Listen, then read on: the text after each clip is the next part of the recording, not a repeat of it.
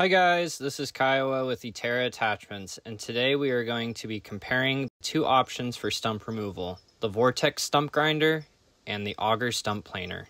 Both of these options will get the job done, whether you're removing stumps for safety or tripping hazard, whether you want to plant something else in that area, or if the stump's just an eyesore. But how do you know when to use a stump grinder versus when to use a stump planer? First, I want to talk about the Eterra Vortex Stump Grinder. This is a heavy-duty attachment used to grind the remaining tree stumps at a high speed. It can be preferred if you have a lot of stumps that you need to remove, since it is faster, more heavy-duty, and a bigger attachment. The stump grinder comes in two options: the 27-inch standard flow with a rating of 18 to 30 gallons per minute, and the 31-inch wheel for high-flow machines at 30 to 45 gallons per minute. The stump grinder has a 3/4 inch thick high steel alloy wheel with 12 teeth and 3 rock guards. Those rock guards are used to protect the teeth when you hit something that's not a stump. This can mulch up to 20 inches and below ground due to its heavy-duty nature. The stump grinder is equipped with a high-torque radial piston motor. This makes the attachment highly efficient since it converts close to 95% of the hydraulics flow into horsepower.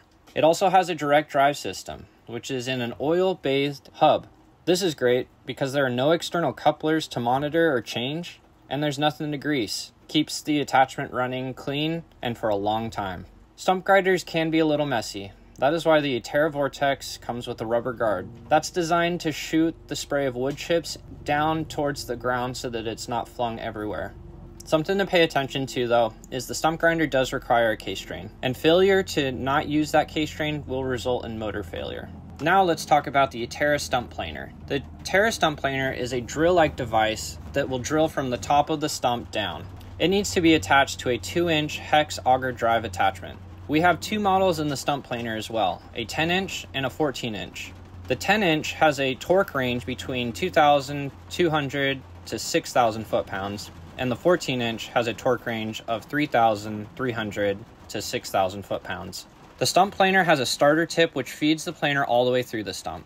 That way it doesn't overload itself with cutting surface area, and it prevents it from getting stuck. The planer has 3 steel tool cutters. Those are replaceable, and those can be bought at any time. It can bore up to 18 inches. The retaining pin on the stump planer ensures that the pilot tooth will stay locked in place, but it also ensures that it's easy to replace if you ever need to once it gets dulled down. Stump planers make less noise, they leave less of a mess, but they're slower than stump grinders. Stump grinders are also more expensive, so if you don't have a lot of stumps to remove, you should be using the stump planer. It's a great and affordable option. Although the stump planer will not win in a head-to-head performance standoff with the stump grinder, it's still a viable option depending on what your needs are. What's your favorite stump removal tool?